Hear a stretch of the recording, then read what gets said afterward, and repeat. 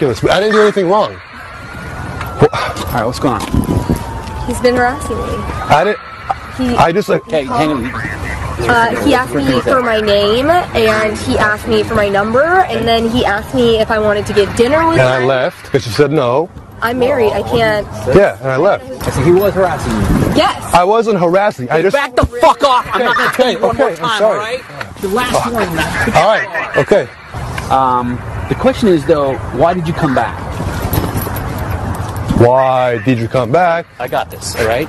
Because I saw his car, and he invited me to dinner. Ah, so the car. Okay. So let me get it straight then.